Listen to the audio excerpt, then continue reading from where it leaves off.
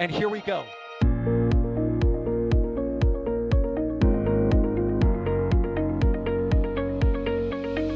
have liftoff. Propulsion continues to be nominal. R68 chamber pressure looks good. Doubling up. Roger, roll, Atlantic. Water towers fly! Yes! Tango down to nominal. Fighting downside SPD off. Bring in SPD off. It's orange! Orange 45! Oh my god! Oh my god! Decollage. What is it? Put that in the big bag, Eagle. 343 unfolds to go. Indeed. We rise together, back to the moon and beyond. This methane will be igniting in the flare, correct? Yikes. You good? Sure. We don't need any more of these.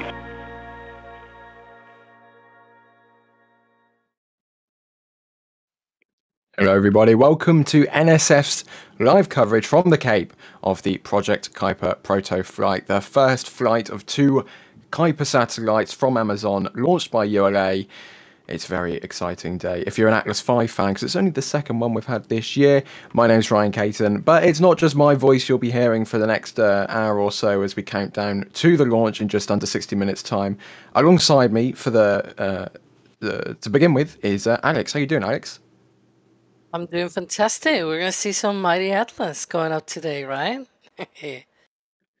As I just said, only the second flight of Atlas of the year. It almost feels like we wait so long. We wait until the autumn for Atlas to finally fly, and then 2 come at once. You wait for a bus, it takes forever, and then 2 come at once. But, you know, finally we've got a second Atlas to enjoy, and a daylight launch from Cape Canaveral, which, with all the Starlinks going up as of late, has become a little bit of a rarity. But we also, coming up later, have Sawyer joining us. But all of the crew have just started rolling out to the pad, so we'll be awaiting them, hopping on, getting cameras online and whatnot shortly. But we always have the robots as well. And controlling what you can see in the background, we have Patrick pushing buttons, doing all of the magical streaming things, making sure that these things go. So Alex, do you want to just give us a little bit of an update of how ULA have been counting down so far? They've just confirmed that we are good for a launch so far in under an hour's time, just under an hour's time. But how's the actual rocket looking?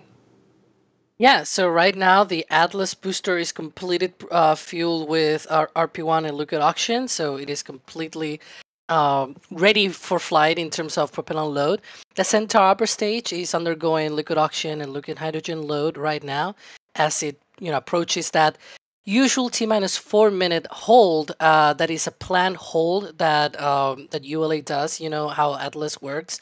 They do these sort of built-in holds that are about 30 minutes in duration. So right now, even though you see there at the top of the screen L-56 minutes, it is actually T-26 minutes right now, because once they reach T-4, then they'll hold it for about 30 minutes and then get through the end of the countdown. So far so good. It is looking pretty much good. We just got an update that the weather outlook has improved to 80% chance of acceptable conditions for today's flight. So hopefully today's flight should go on time in just 55 minutes and 41 seconds. Sounds good. And I said, just as we got underway here, that we may also have a voice joining us from the field. And Sawyer Rosenstein is with us. How are you doing, Sawyer? I'm doing fantastic. I mean, it's really nice weather looking here, and there's an Atlas on the pad in front of me, so it's a good day. Of course, the weather on the ground is important, but also the weather in the sky. Upper level winds. Everyone loves, or doesn't really love, some upper level winds. So as Alex was just saying, the weather has improved in order for a launch in just 55 minutes time. And yeah, that is a good thing to point out, because if you weren't aware, if you were used to just watching SpaceX launches, they tend to just stick with T-. However, ULA and SLS, for example, they like to do built-in holds, which is why an L- count then becomes a necessity, because if you just use the T- count, it can get quite confusing very quickly if they are holding and you weren't expecting them to hold, and it can create all kinds of confusion, which is why an L- count is more precise for the actual time until launch. So fingers crossed whilst everything keeps going as expected. And I believe this is our camera on from Max. It's just spooled up there from the press site, looking across the Sawyer. What are you looking across? What's the body of water called?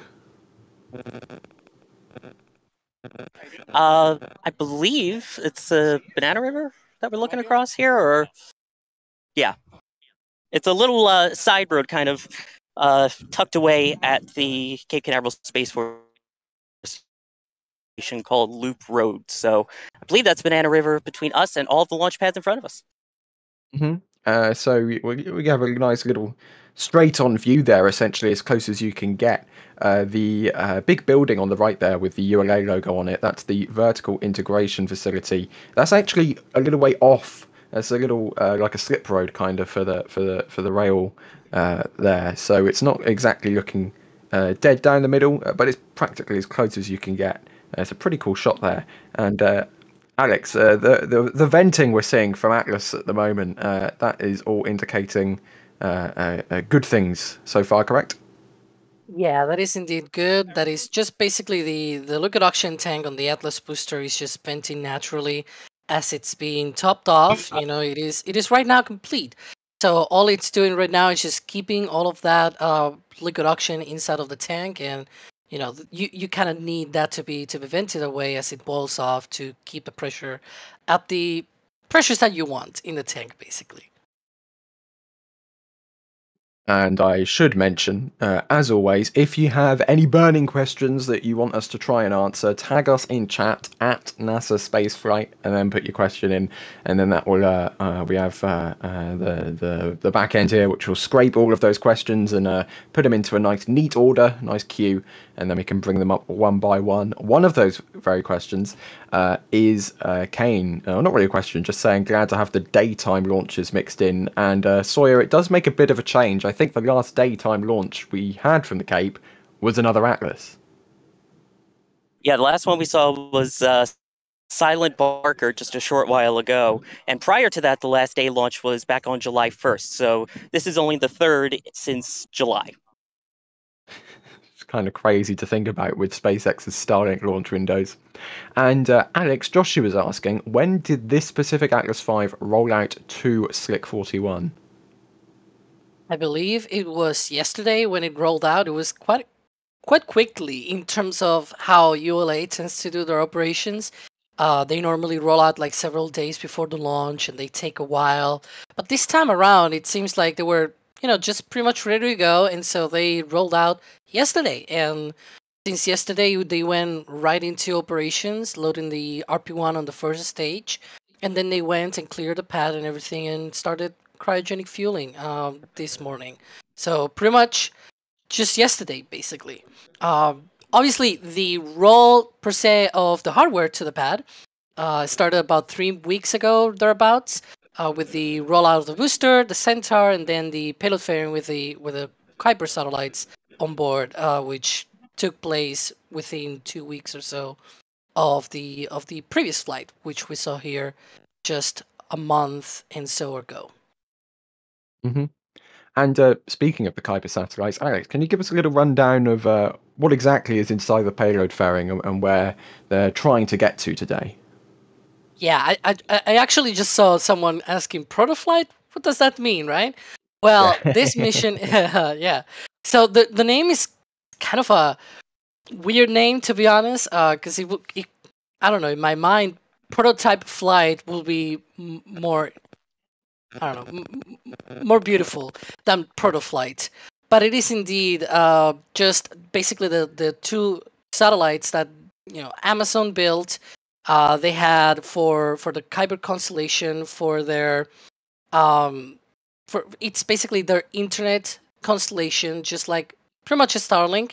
You see that, you know, OneWeb. There's these companies like OneWeb and Intelsat and things like that. There's all of these other companies trying to make internet satellites, but those are normally looking at other type of customers, while Amazon's Kuiper constellation is closer to Starlink in the sense that they actually have like a terminal for people to just put up and have internet at home.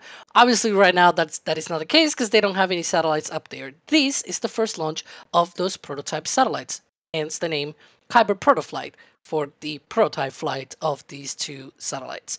Now, these two satellites actually came here around March, I believe. They were originally going to be launched on Vulcan, on the first flight of Vulcan. But since that launch has been delayed quite a bit due to these Centaur 5 problems, etc., etc., we talked about that many times before. Also in This Week in Spaceflight, by the way, just shout out to our new show every Friday. So the launch instead has gone to this Atlas V. And so why launch it on a single Atlas V with nothing else? Well, because they are in a hurry. They basically want to get this. I mean, this is obviously a guess, but if you think about it, when they have contractual obligations, they need to deploy all of the satellites by, I think, July. I think half of the constellation needs to be deployed by July 2026. So when you think about it, it makes sense for them to try to get the prototype satellites as soon as possible up there so they can test all of the technologies for the full operational satellites to be launched next year, and then start, pumping out all of these satellites and be able to build up the constellation to meet the obligations posed by the Federal Communications Commission. So they basically took one of their already bought flights on an Atlas V and told ULA, hey, remove all of the solids. We don't need all of that capacity. We're gonna fly solo here with just the big slick, as Tory nicknames this configuration, which we could talk about that later down the line. And there's a question here actually asking, or Kane again asking, what else is Atlas slated for in the coming 12 months or so? Sawyer, you're down there at the Cape. You attend a lot of launches. What else are we looking for from Atlas? I think there's a certain internet constellation which may be taking up a few of those flights. Yeah, pretty much most of the Atlas flights here, you've got the Kuiper constellation. It'll be split between that and ULA's next generation rocket, Vulcan, which both launch from 41. In terms of future flights for Atlas, this is the final of this configuration without any solid rocket boosters. So they will either have a bunch of solid rocket boosters around them, or hopefully next year, fingers crossed, we will have an N-22 configuration, which is for a Boeing Starliner crew capsule with 2 solids and 2 upper stage engines. And speaking of 501, Alex, some people may not understand, it's just some 3 random numbers, what on earth do they mean? And Doug W is asking, does the 501 SRB have a gimbaled nozzle control to account for the asymmetric thrust? And the numbers are the other way around. The SRB number is the one in the middle, isn't it? Yes, exactly. So you can actually see it on the description. We've added stats and things like that. It's kind of a new thing right now. You can go to the description of the live stream. You can see the explanation of what Atlas V 501 means. In this case, the 5 means it is a 5-meter payload fairing. That's the diameter of the fairing. The 0 means there are no solar rocket boosters on this rocket, and the 1 is that basically means that the Centaur upper stage only has one RL-10 engine. Now, for example, Sawyer was talking about the N-22 configuration. That's going to be the one where Starliner flies on. That's going to have no fairing. The N basically stands for no fairing. The 2 stands for 2 solar rocket boosters, and the 2 at the end stands for 2 engines on the upper stage of basically the Centaur upper stage.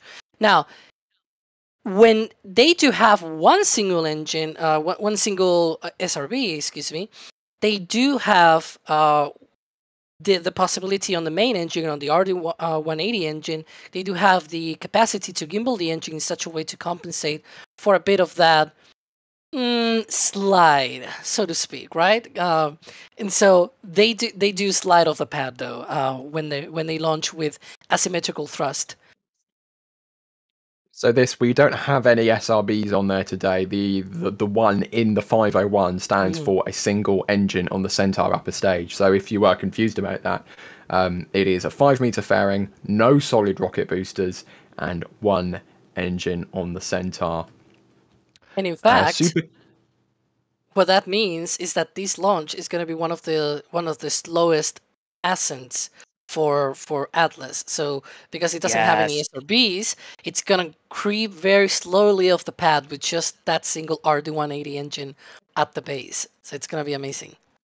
Yeah, and as a Boyer as a thrust to weight ratio photographer for those may who like the disagree with me, but I prefer the solids because it leaves a trail behind it.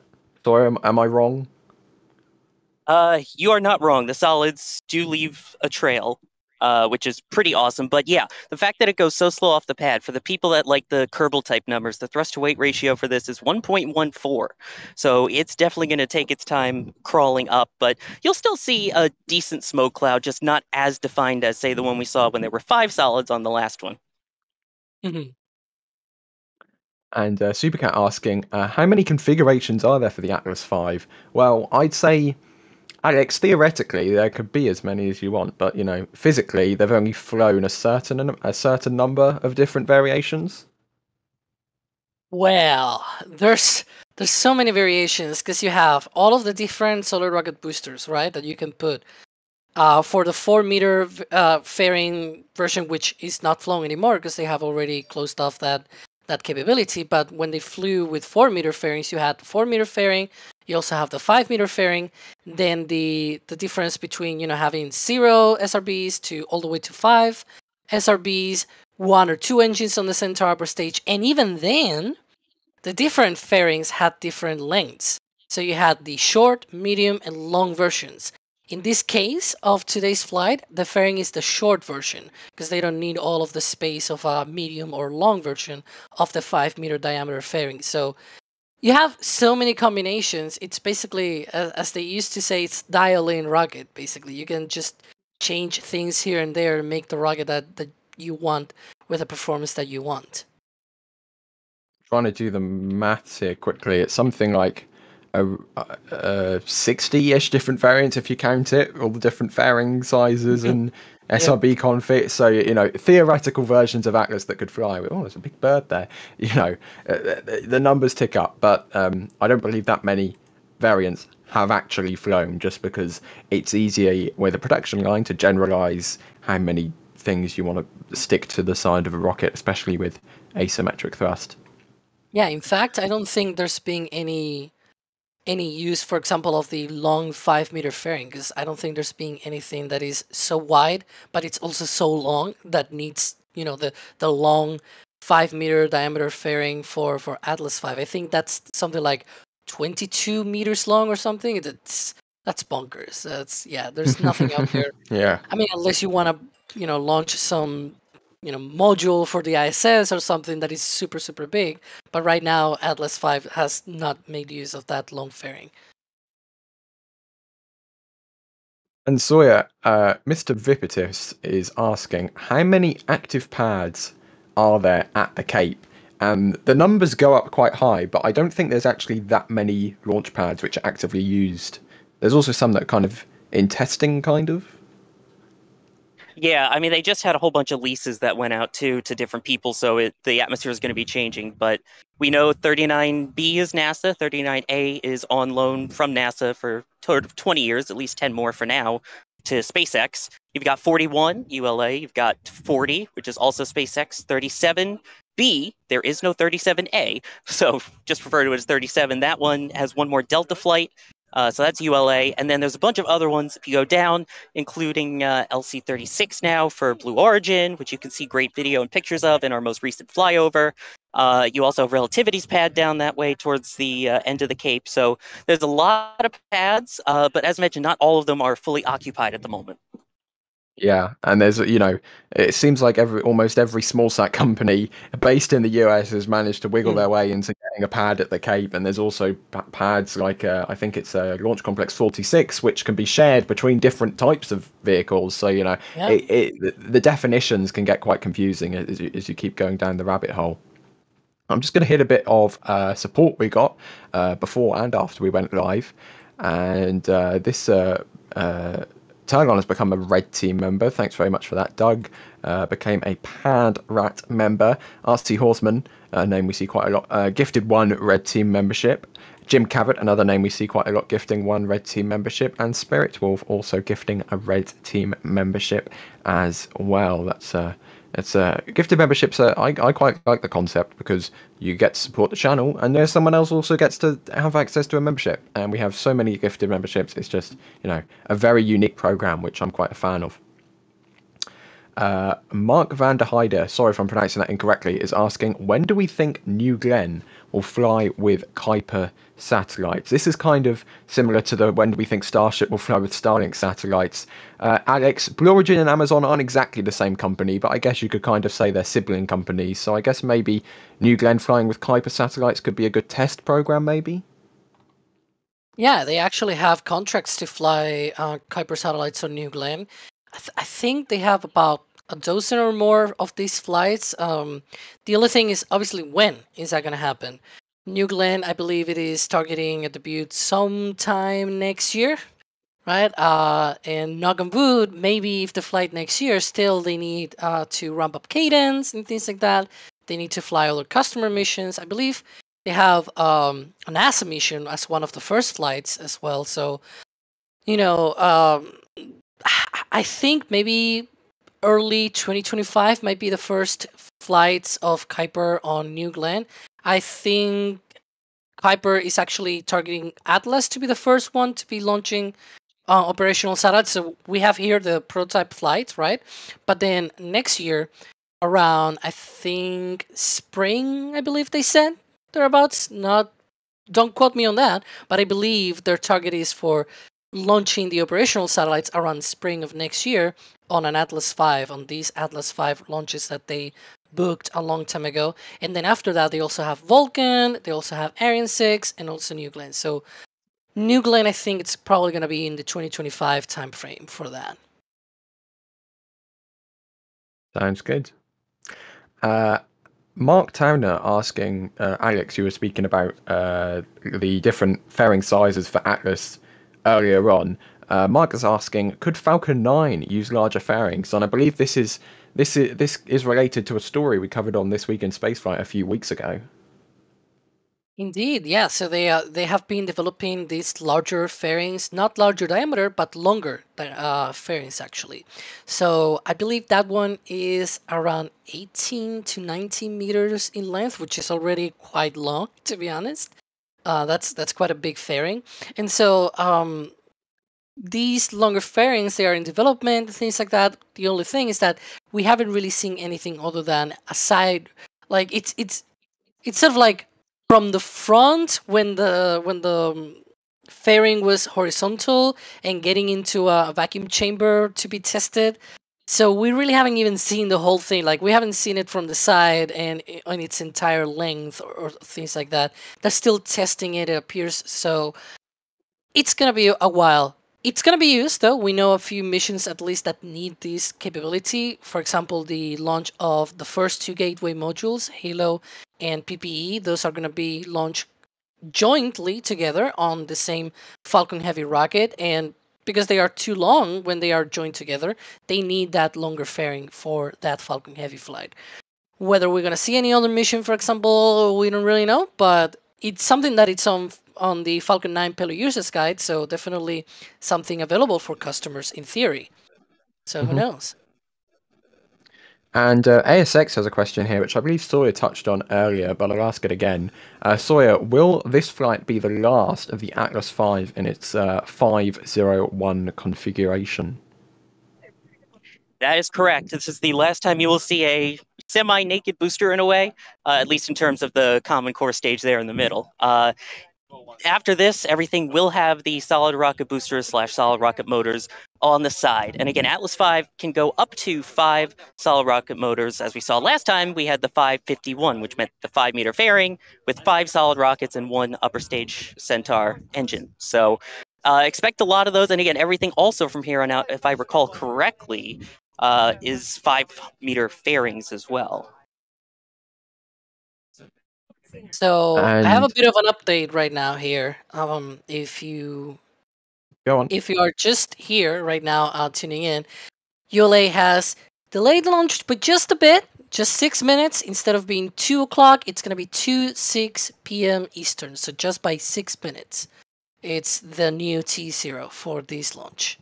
Just 6 So minutes. that adjusts the clock now just over 40 minutes to go. So not the biggest hold in the world, but they obviously just want to take a little bit more time with the countdown and how everything is proceeding.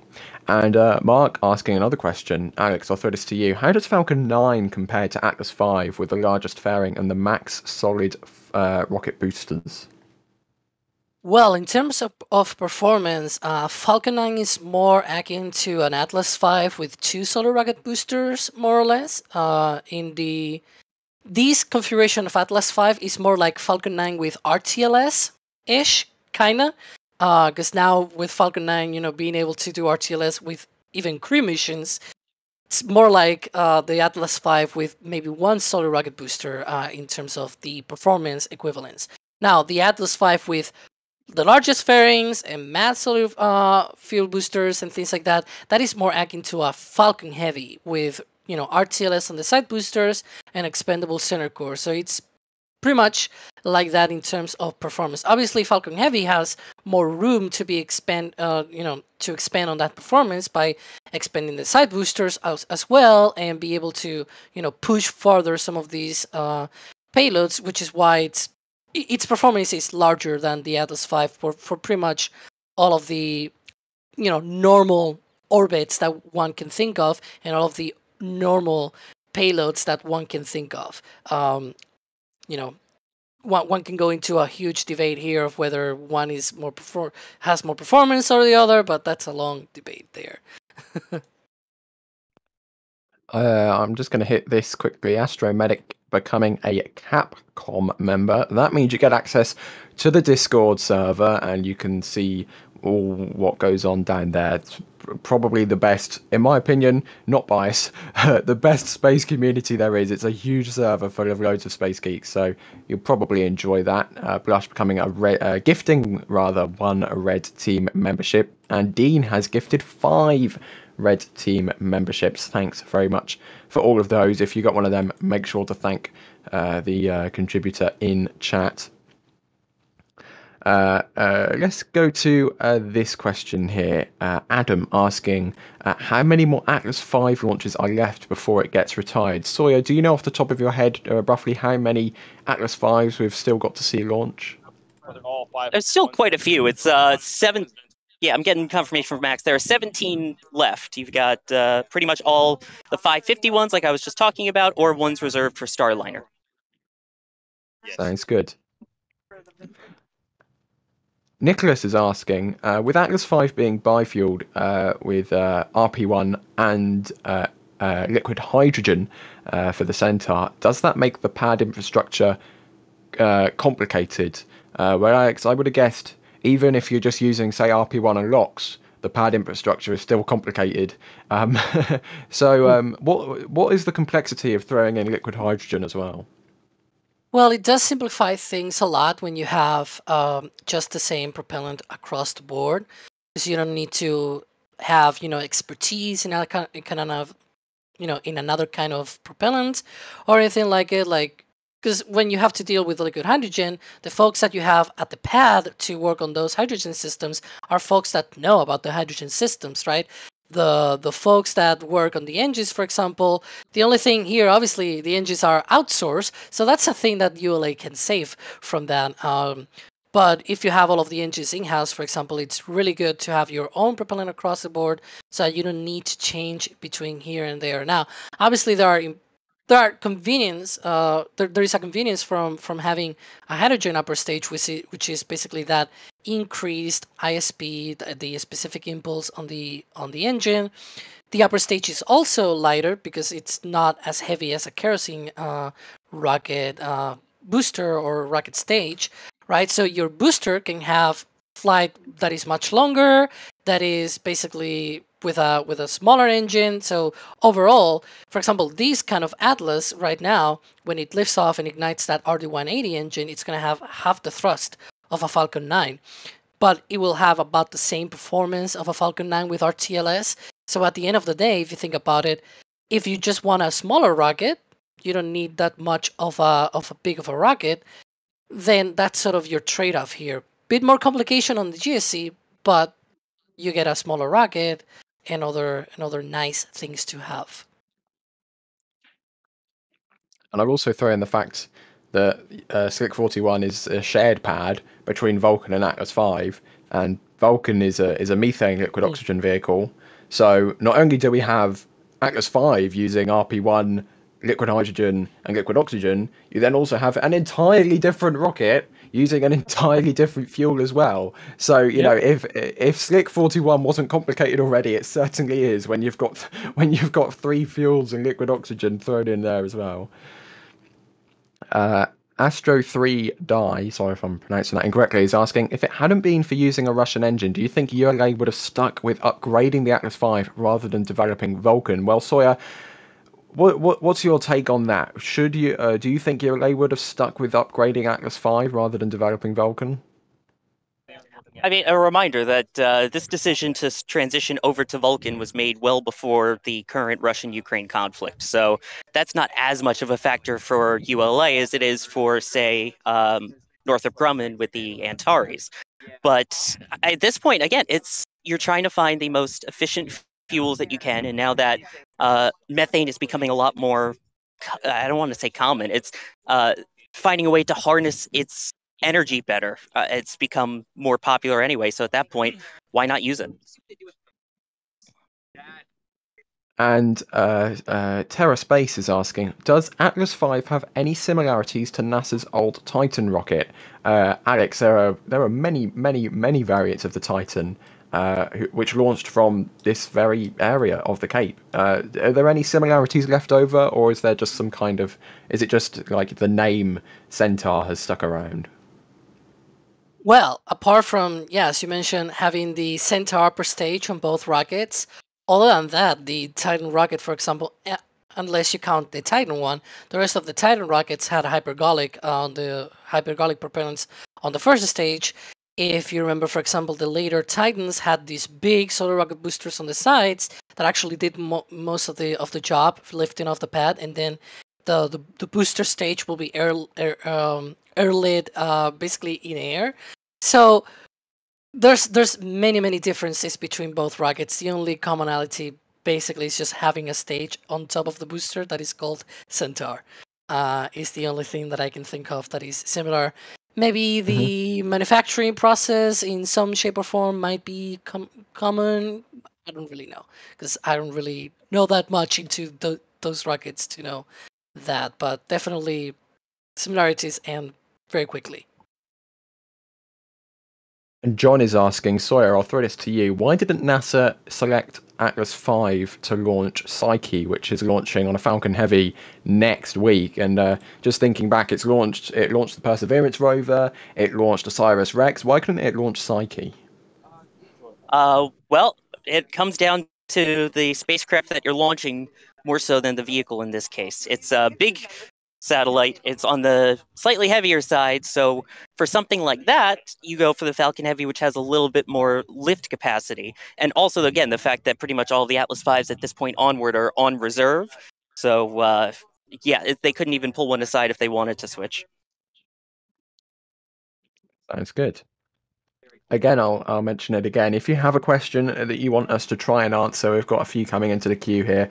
Tag us in chat at NASA Spaceflight. It will come up into the queue here, and we'll go through them as best as we can. And we're just hearing from ULA now that the weather remains go for launch at 6 minutes past the top of the hour, which is in just under 32 minutes time. So don't go anywhere.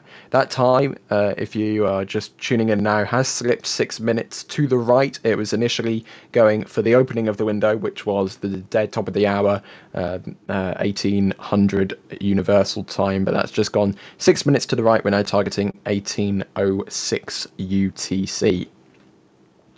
And Khaled is asking, how many satellites are launching? Alex, how many satellites are inside this Protoflight, as it's being called?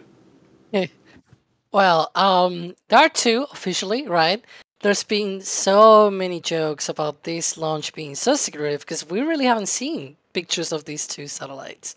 or even pictures of the inside of the payload fairing, or what else is going on with this rocket. So there's been a lot of joke conspiracy theories, not real conspiracy theories, obviously, that there's going to be some kind of hidden satellite or something. But no, for all we know, it's not really launching anything else than those two Kuiper prototype satellites. And DYU89 is with a $5 super chat is saying, Alexa, where are my satellites? I've seen a lot of that going around on Twitter lately. So thank you very much for that super chat. And of course, everybody who is contributing through that manner, super chats and store messages and tips and gifted memberships and things like that. It is very much appreciated. For everything that comes in, and even everybody just watching, it is great, because if you weren't watching, we'd just be talking to absolutely nobody, and that wouldn't be any fun. So thanks everybody for tuning in. TerraSpace, another great question, asking here, have a couple of Atlas V's been reserved for NASA's sample return mission from Mars? Now, Sawyer, that's a mission that seems to keep having its budget increased. Are there any Atlas V's reserved for that? I don't believe so. I don't think they have it reserved for that. I'm not sure if they've even selected a vehicle, and if so, it might even be ESA that does that, so it might be Ariane, but I'm not 100% sure. Okay. Yeah, the number of rockets right now ever reserved for that mission is 0. Like, any rocket right now is not being really reserved for that kind of mission. And Atlas V, there's not going to be any more Atlas V's being sold out. Right now, Atlas V is completely sold. There's not going to be any more Atlases being sold to any other customers. So we have 9 Kuiper flights, 8 Starliners, I believe, or rather 7 now, because they already launched 1. And there's going to be 1 Viasat mission. So apart from that, it's already accounted for. So there's going to be any ULA rocket supporting that mission. It might only be Vulcan. Daniel is asking, VAB squeal today or not? Now, Sawyer, you're not stood next to the VAB at the ULA press site, so it's going to be hard to tell. But that's a Falcon 9 only thing, really, if I'm correct. Yeah, it has a lot to do with the Merlin 1D engines and the frequency at which they vibrate in terms of making their way across the water over to where the press site is and then hitting the VAB. We are not near the vehicle assembly building at this point. Again, that is technically NASA side. We are the U.S. Space Force side here. So, I mean, maybe the VIF will rattle a little bit next to the rocket. That's that vertical integration facility where they stack it before they then roll it out on train tracks out to the pad. But no squeal from here, but we do hopefully get a great sound, because you know how you get the honk with the Raptors, you get the VAB squeal with the Merlins, but you still get a nice deep roar when the RD-180s come to life. So right before ignition, when the sound hits us, at least you get a sort of whack in the chest before you actually get the sound. It's gonna be that whoop, right? Yeah. Basically. Let's see here. If you're looking through the question queue, I'll hit this one from Paul, a $5 super chat. Thanks very much for that. Is there a standard for mounting payloads onto the rocket, or is there a unique design for each one? Alex, is there like a common payload adapter, or is it different for each rocket? Well, there are certain standard attachment for in spaceflight. There's the usual. Probably some people in the audience might have heard about this, the ESPA rings that are called. But other than that, I'm not sure if there's any other standard for attaching payloads into rockets or things like that. And then each rocket has its own payload adapter, where you have the mounting hardware on top of that payload adapter, and then the payload adapter basically is attached to the upper stage of that rocket. So other than that, I don't think if there's maybe any other standard. Not fully sure. John is asking, what is the grey building on the right side of the shot? or whose it is. Now, Sawyer, I'll throw this to you because you're there. There's like a whitish looking building with the ULA logo on it, but then there's also a building further to the right of that, which is kind of like a greyish colour. What are those buildings there? Those are a lot of other U.S. Space Force vehicles that companies end up renting out as well. A lot of those are used for certain preparations and integrations of payloads before rolling out. I don't know the exact use of that specific building, but there's a lot of them popped up around most of the pads here. A lot of them still say USAF from when this was an Air Force base prior to becoming Space Force. Mm-hmm. Close to that location is also the SpaceX payload fairing, not the payload fairing, the payload processing facility, excuse me, which is used for mostly customer missions, but also some Starlink missions as well. Uh-huh. Sounds cool. Let's see here.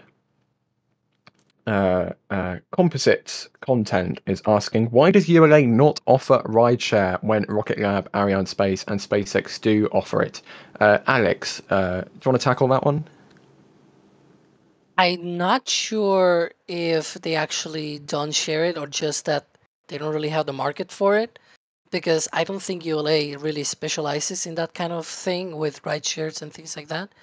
I do know that, for example, for NASA missions, they have they have to have the availability to have ride shares, because NASA, a long time ago, I think 10 or so years ago, started to have this sort of rule that whenever they hire any sort of they contract any sort of mission to deep space, then they need to have some kind of ride share on the mission. So they do need to have that capability for NASA, but other than that, I don't think that's actually the specialty, apart from those government missions.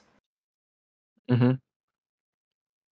And if you are scrolling through the socials or whatever and you see anybody saying that we're at T-minus 4 minutes and holding, that is correct, because unlike, say, SpaceX, ULA actively uses an L- and a T- countdown. So the L- is the time to launch, the T- is a count that can have built-in hold. So ULA is in a planned, pre-scheduled T-minus 4 minutes hold. This is bad or anything. This is completely planned and normal and what we should be expecting, and we expect them to resume that count in 20, what would it be, just over 19 minutes time, which is when Ryan, may I jump in a quick sec? Go on, Sawyer. I was just going to say, in regards to that previous question, Julia tweeted out to Tory Bruno's, basically the head of ULA, asking about the whole rideshare question, if there's anything else in there. It is just the two Kuiper satellites, which do not take up the entire fairing, per his response to Julia, that just came in on Twitter. Yeah, or this was X or Twix. Yeah, this was in general, like why ULA does not offer rideshare, not about this particular mission being a rideshare or not. Like in general, whether With they the do not. conversation, it worked out perfectly that Julie was asking that, so I figured I'd chime in with that while we're at a hold. And that also goes into what you were saying earlier, Alex, that this was kind of say an accelerated process to launch. They just kind of stuck the payload on whatever rocket they kind of had lying around and ready to go. Yeah, and speaking of that, the latest update when ULA, gave the update that they were holding the planned hold, by the way, it's not that they're delaying or anything. It's still on track for 2:06 p.m. Eastern. But normally these built-in holds are about 30 minutes in duration. And in fact, their update says 21 minutes. So they seem to have been tweaking this countdown. It's like, even though this is the 99th launch of Atlas V, they're still tweaking the countdown for some reason. But hey, not gonna complain. Better to not wait those extra 9 minutes. Yeah, well, the more data you get with every flight, the more things you can optimize. That's why we've been able to see Falcon 9 boosters return through a return to launch site recovery for crew missions now, because SpaceX have had so many flights that they have all the data and they can optimize that vehicle as much as possible with little incremental upgrades here and there. And tying into that, Mike is asking, what parts of this will be reused? And Sawyer, the Atlas V is, let's say, apart from the Starliner configuration, this is a fully expendable vehicle, correct? Yeah, it falls into the category of EELV, the last ELV standing for Expendable Launch Vehicle. So No parts of these are reused, but again, a lot of the stuff that splashes down into the ocean, if it survives, don't worry, it's not like it's pollution or all that. A lot of them end up actually becoming natural reefs. So if you find a lot of rocket parts down in the water, you'll see some of the underwater life has kind of used it to attach onto, and as again a mini reef, places for fish to make their nests if they do that nesting thing. Again, I'm not a biologist; I just do rocket science. But Yeah. And if your rocket is a Saturn V, then maybe a few years later, a few decades later, actually, maybe the boss of this company, Amazon, goes and fish out one of the one of the engines for that mission. I still remember when he did that. Boy. Brilliant. I think that ended up in the Smithsonian, I think, because I think I saw that. Let's see here. Yeah, when people say Alt F4, in this case he went Saturn V F1. And don't press Alt F4, by the way, it will close your browser. Please don't do that. Enzo is asking, is the Vulcan rocket almost ready? Well, Alex, we saw it static fire on the pad, and then it rolled back, and then we saw Tory tweeting about something to do with the Centaur upper stage quite a bit. Yeah, it is sort of ready right now. As you mentioned, the upper stage, that Centaur 5 upper stage, is being ready to be shipped. I believe they are planning to ship that next month, and then stack the whole rocket together, roll it out, and then they might be doing testing. I'm not fully sure if they're going to be any doing testing, or just go straight with mounting the payload on top and roll it out for launch. But definitely that launch is being planned for the middle of December right now. But as always, it's a space flight. Don't be surprised if there's any delays. Yeah, rockets virtually never move to the left. You should always expect rocket launches to move to the right. That's just what they like to do, unfortunately, but it's the name of the game. Let's see through here. Matrix is asking, is there now an area off the coast of Florida that has a ton of old rockets making one big natural reef area? Well, Sawyer, to the point you were making, yes, they can become natural reefs once they splash into the ocean, but not every rocket is going in the same direction at the same speed, is it? Well, they all splash down kind of in different locations. So yeah, like even if you think about it, if you see the Starlink launches, SpaceX tends to deorbit those second stages down by the tip of South Africa. Some of them will end up around the tip of South America, down that way as well. But there's also a point where they try and get rid of all the big junk, especially from space, that's already launched, and that's called Point Nemo, the farthest point away from any land in the middle of the ocean. So based on the trajectory, yeah, you kind of get a few that end up in the relative same area, but it's not like there's a whole pile of them stacked on top of each other right off the coast here. Yeah. And again, if you have a question, tag us in chat at NASA Spaceflight. It will come into the queue here. I'm sorting through them, looking at what to bring up next. Such as this one from Brian asking, is that the VAB to the right? It makes the rocket look tiny. And Sawyer, you're not positioned at the Launch Complex 39 press site, are you? You're a little way. You're not on Kennedy Space Center property. That is correct. Yeah, we are on the United States Space Force side here, formerly Cape Canaveral Air Force Station, now Space Force Station. The VAB is kind of visible off in the far distance, but no, these are former Air Force, current Space Force buildings over here. And we just have an update from ULA here saying that the anomaly team is looking at a valve and they will report back. Good old valves. Everyone loves a good valve. Where it was a valve that's delayed the first Starship flight, I think. Everyone loves valves. So it's yeah, we'll obviously have to. It's always a valve. We have to keep an eye on that as it goes through. And I'm seeing some store orders coming in as well. So if you want to purchase something off the store, shop.nasaspaceflight.com. When you go to the checkout, there's actually a box when we're live. So if you want to leave a message, you can. So that is also another option alongside all the super chats and such. Matt asking, Alex, I'll toss this one over to you. Why is the RP-1, the kerosene, loaded so early on this rocket? If I recall correctly, it was already fully loaded yesterday, which is 24 hours before launch. Yeah, so one of the reasons is because they can, and the reason why they can do it is because it is not loaded at at lower temperatures than room temperature like Falcon 9. Falcon 9, they load the RP1 kerosene is loaded about -6 degrees Celsius, which will be about 20 Fahrenheit. So it's colder than room temperature, right? Especially way colder than room temperature in Florida, because room temperature in Florida, I think it's way hotter than 20 Fahrenheit. But yeah, in the case of Atlas V, though, since it doesn't use that colder kerosene, they can just load it the day before, and not need to worry about it until pretty much the end of the countdown or so, when they do a few tests of that system. But other than that, it's not really a big issue. Once you load it the day before, you can forget about it. And John is asking, other than lightning protection, this is a classic NSF question, what are the functions of the 4 towers? And what are the white tubes? Sawyer, I'll toss this one down to you at the Cape. What are the 4 towers for? Why are there 4 towers? I'm sure people are already putting the command in chat, but the 4 towers, as you mentioned, are related to the lightning system. So, contrary to what you think, those white towers are not actually what's meant to deal with the lightning itself. It's actually these small catenary wires that go around it. It kind of forms like a frame, essentially, around the rocket that Atlas punches through. So it would hit those and then spiral down and away to be grounded elsewhere so that it doesn't strike your rocket and cause potential electrical or physical damage. In fact, we have a video about that we released, I think, about a year ago, featuring Chris G back when he was with us. We miss you.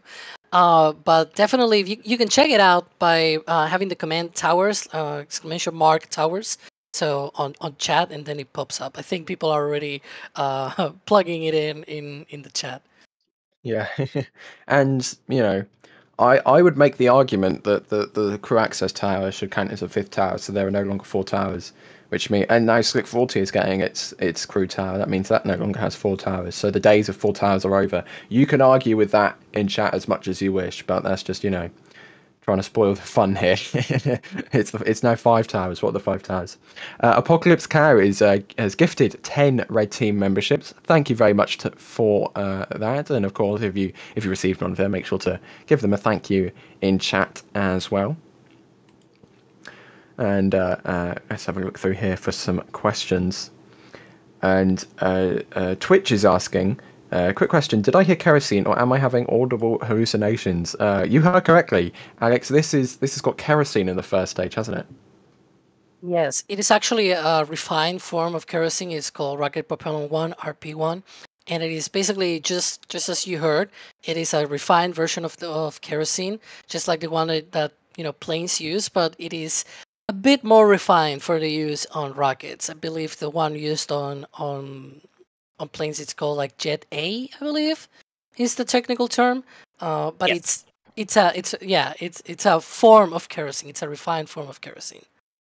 Very It's cheap. a lot nicer than the stuff you put in your car.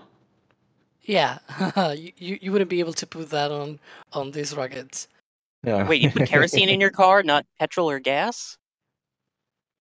It's diesel. It's a form of kerosene, right? There were attempts to make gasoline rocket engines though at one point, but that didn't pan out. If you try loading your car with RP1, I do wonder what would happen, although your engine would probably just combust. Maybe we need to make a video about that. Okay, moving on. ULA have confirmed when we were just going through L-14 minutes to go, a few minutes ago, that they were still on track for 6 minutes past the top of the hour, 18:06 Universal Time. So we are still on track for the second T0, which they published today. If you are just joining us right now and you weren't tuning in earlier and you were expecting the launch to be in 5 minutes time, well, they've pushed it 6 minutes. They haven't said why, but just the name of the game of rockets, it is now 6 minutes past the top of the hour, and ULA are not tracking any problems with Atlas V, Centaur, or the payload at this time, at least what they're telling us. So all looks good for a launch in just over 10 minutes time here. And also, some cool stats for you here. This will be the 99th flight of the Atlas V, and if you want to count the entire Atlas family since when the first Atlas launched back in 1957, which is a very long time ago, this will be the 681st flight of a rocket that has an Atlas in its name, which is just kind of a mind-boggling fact to think about. Over 680 Atlases since the dawn of the space age. Take with that information what you will. And if you want more facts, there's more stats. I mean, there are more in the description of the video. There's things like this is the third launch for ULA this year. It is the 158th launch overall for the company. And if you can see the third stats there. It says ULA's 74th launch from Slick 41, but the 82nd Atlas V. That is because when Atlas V started flying, it was under Lockheed Martin, not under ULA. ULA came when Atlas V was already flying a few times. It was an amalgamation with them and Boeing, I believe, kind of like a let's come together and make a big rocket company kind of thing, make it cool, give it a new name, stuff like that. You mean like an alliance that they would launch under together, united? Maybe something along those lines, Sawyer. Maybe. Although I'm not sure. I may have gotten the acronym backwards there, but you know, they should have called it ALU instead of ULA. There you go. I'm not sure if ALU would roll off the tongue as easily, but you know, hey ho, ULA just works. ULA just works. You want to know something else that just works? That would be our merch store, shop.nasaspaceflight.com. That is the place where you can get any of your spaceflight goodies that you want, especially some metal prints if you're an Atlas V fan. This is from the Silent Barker launch taken by Max. This absolutely gorgeous photo if it will load. I said the shop just works. Obviously isn't on Patrick's computer. Anyways, the Atlas V metal prints look pretty good. We also have some new Starship prints on there as well, especially one of the Cybertruck with the RVAC there, taken by Sean down in Starbase the other day. Absolutely stunning photograph. I know many members of the team here have ordered that to put it on their respective walls. So many different items you can get. shop.nasaspaceflight.com. That should work fine just for you there. And as I said before, if you order whilst we are live, it will come into our support queue, same as any super chats or anything. So as well as, you know, buying something, you can also get your question read out on the live stream. So, you know, many different options for you over there. Let's have a look, see if there are any more questions as we approach the end of the count here. As we are just L-8 minutes to go. They will be polling very shortly at L-7 minutes. So I'll just see if there's anything we can answer very quickly before we get into that. Alex, very quickly, Matrix is asking, is there a crew escape zip line or slip and slide on this launch tower? Yep, there is. And there we can see 29 the preparation. engineers and managers are polled for system status and readiness to proceed. This is the final status check for all Atlas vehicle systems, ground systems, spacecraft, and the U.S. Space Force Eastern Range.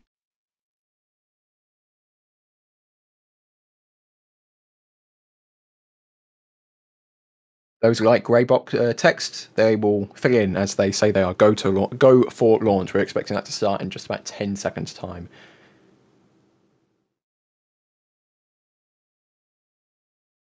Hopefully. Status check to proceed with terminal count. Atlas system, propulsion, go. Hydraulics, go. Pneumatics, go. LO2, Go. water, Go. Centaur systems, propulsion, go. Pneumatics, go. LO2, go. LH2, Go. gas, go. Electrical systems, airborne, Go. ground, go. Facility, go. RFFTS, go. Flight control, go. GCQ, go. Op-support, go. Com, go. Umbilicals, Go. DCS, go. Red line monitor, go. Quality, Go. Op safety manager, go. ULA safety officer, go. Vehicle system engineer, go. Anomaly chief, go. Range coordinator, clear to proceed.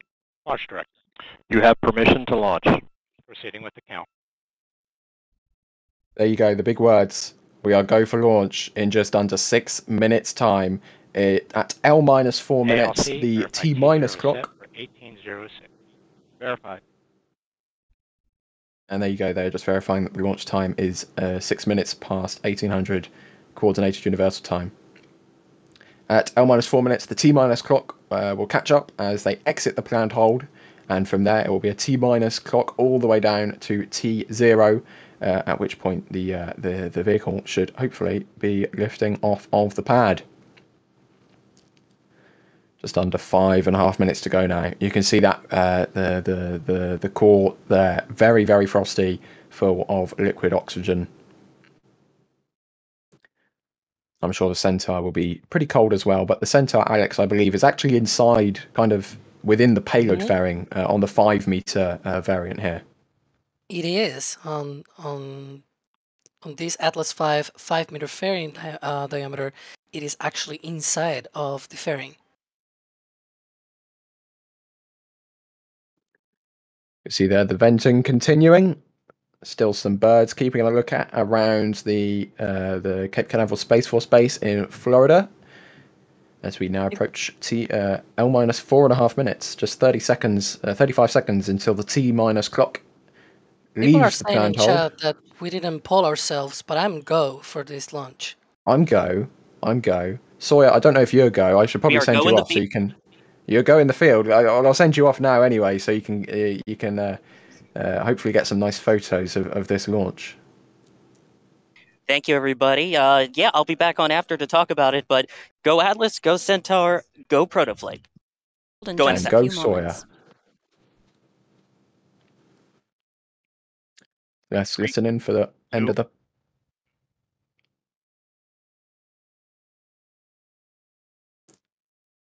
And I believe that now means that the terminal count is now rolling.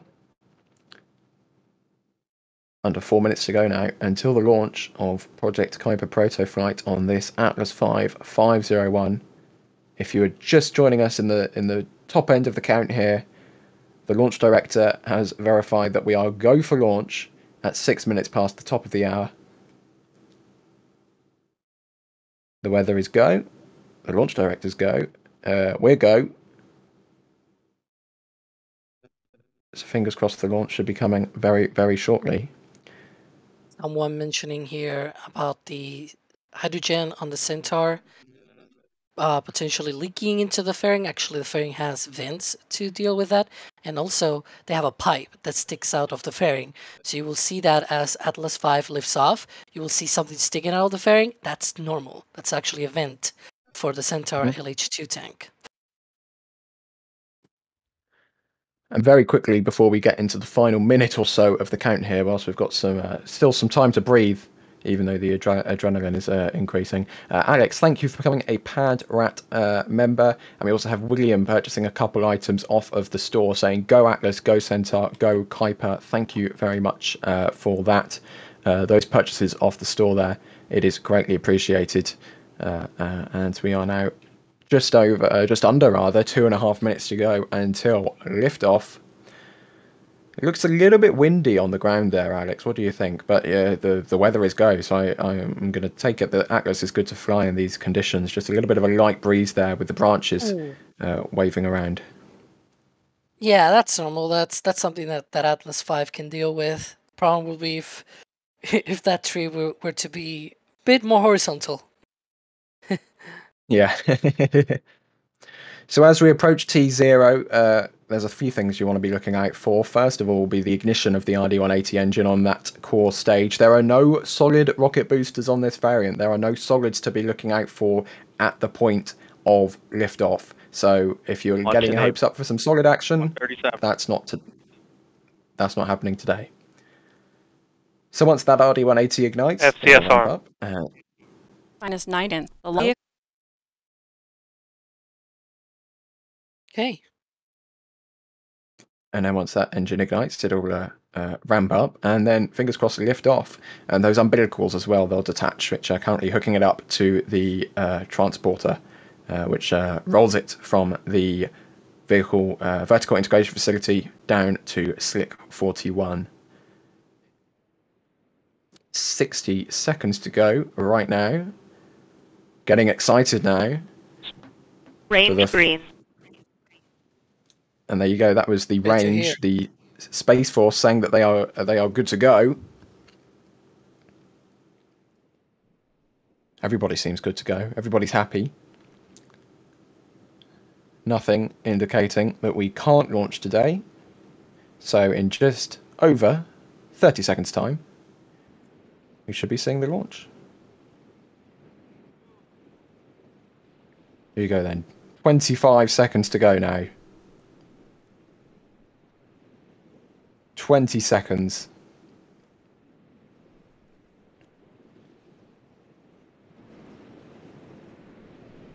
Keep your fingers crossed, everybody. 10, 9, 8, 7, 6, 5, 4, 3, 2, 1.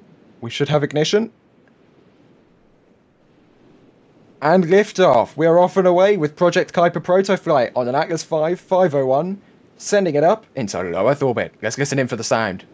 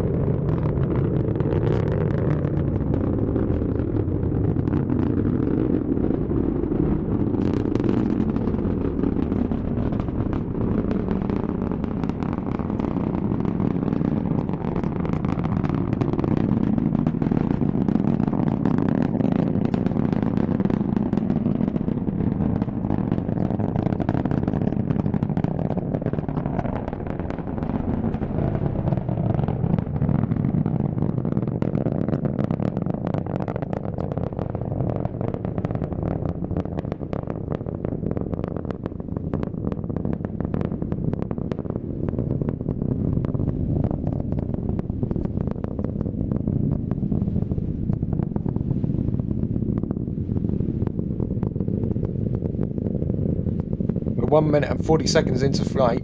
You can still hear that kerosene crackle going in the background. Absolutely beautiful sound here as the vapor trail now starts to become visible. That RD-180 engine doing a good job of lighting up the Floridian skies here, even though it is just past midday. You can see the little trail there. Not as good as a solid rocket booster trail that we get, but you know, I'll take it either way. Just over 2 minutes now.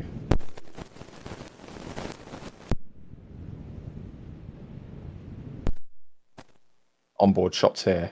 Oh, look at this. Absolutely beautiful shot. Wow. That's amazing. Coming from south of the Cape here as the Atlas V 501 sends it really full throttle heading down range here. Almost horizontal already. I believe this is coming from our friend over on Twitch, Dr. WD40. Thank you very much for this. Providing us with this beautiful feed here of the Atlas V, and this is from our auto-track camera at the LC39 press site, which has got a wonderful kind of tail-on view here as we're 3 minutes into flight. I always love that expansion of the exhaust as it goes up. Yeah, and that's as the atmospheric pressure reduces as you get higher. Should be coming up soon on the payload fairing separation, if I'm not mistaken. There you go on the left. That's auto track from the Cape, and then on the right, now full screen. This is from Dr. WD40 on Twitch. Sawyer, as we wait for payload fairing jettison, that was quite loud, wasn't it? Oh yeah, that was a nice one. Again, that roar at the very beginning is the first thing you hear. Once that hits you, you know it's really good. But yeah, wasn't as super vibration because again, no solids. But boy, that thing took it nice and slow, which meant the sound that did come just stayed at a constant level for quite a while. That was Oh, goodbye 501s, but that was phenomenal still. And those payload fairings are no longer on the vehicle. Yeah, they are approaching right now. Pico, booster engine cut off. About 30 seconds from now. Faint light. Yeah, that little white speck in the middle, if you're watching in HD, you can just see it, and we've got onboard cameras back from ULA. This is one of the rarer vehicles, I believe, that jettisons its payload fairing whilst the first stage is still firing. Yep, and it's 4.5 minutes into flight and still, firing that booster. Not for long, too, but yeah.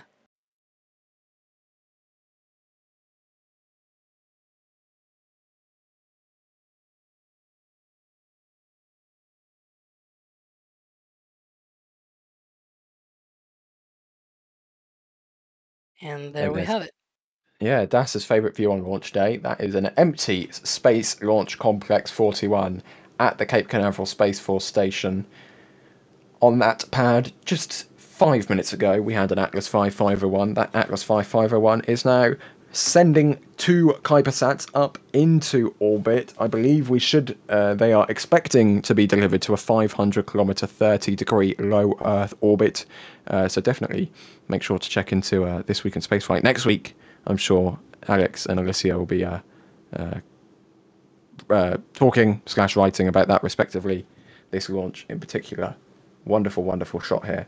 And fingers crossed, this is the start of many more launches to come. Because, in a world where Starlink kind of dominates the internet satellite market, I'm not sure if it would be that much of a bad thing to have a strong competitor in kind of the same space. We have OneWeb, but they're more dedicated in offering their services to internet service providers rather than the consumer themselves. So I think it might be nice for Amazon to kind of see if they can challenge Starlink whatsoever. But Starlink has a pretty long lead that anyone needs to try and catch up on. So I wish them the best of luck, and hopefully this flight, the Project Kuiper Protoflight, is the first launch of many Kuiper satellites to come.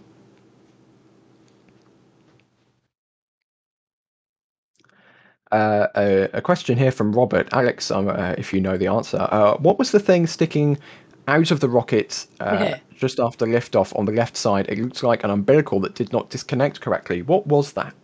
That is precisely what I talked about. I think it was about T-minus 3 minutes that the Centaur, because it is inside of the payload fairing, you need a vent to be able to connect the umbilicals to the Centaur upper stage to be able to retrieve the liquid hydrogen venting from the hydrogen tank on the Centaur upper stage. I believe that's a replay of this launch, if I'm not mistaken. But yeah, that vent that sticks out, that is actually a normal thing. It's not that there's being an umbilical not disconnecting. That is actually a thing that is part of the fairing of Atlas V with a 5-meter fairing diameter. Very cool. And Hazelnut is asking, what do the kilometers/degree numbers mean? Sawyer, before I assume you will have to skedaddle out of the press site pretty quickly, but what does kilometers mean? One more time, what was the question there? Sorry? What do the kilometers and degrees mean in an orbit?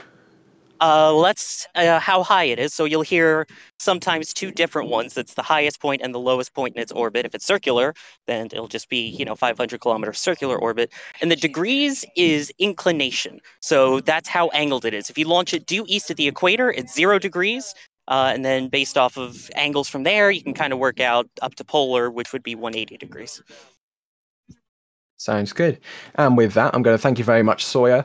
I'm also going to thank Max, who is out in the field, along with Julia as well, at the press site. We also had further down south, we had Dr. WD40. Check them out on Twitch, providing us with that feed there of the Atlas 5 range. I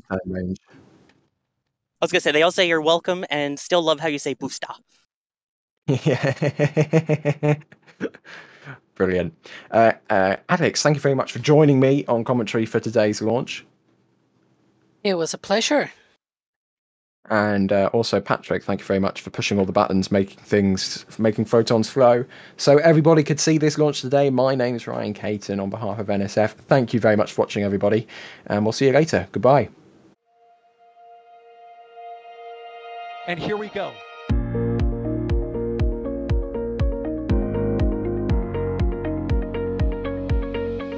We have liftoff. Propulsion continues to be normal. R68 chamber pressure looks good. Doubling up. Roger, roger, planet. Water towers, fly! Yes! Tango down to nominal. Flight downside speed off. Bring in SPE off. Off. It's orange! Oh my god! Oh my god! Decollage. What is it? Put that in the big bag, 343 unfolds to go. Indeed. We rise together back to the moon and beyond. This methane will be igniting in the flare,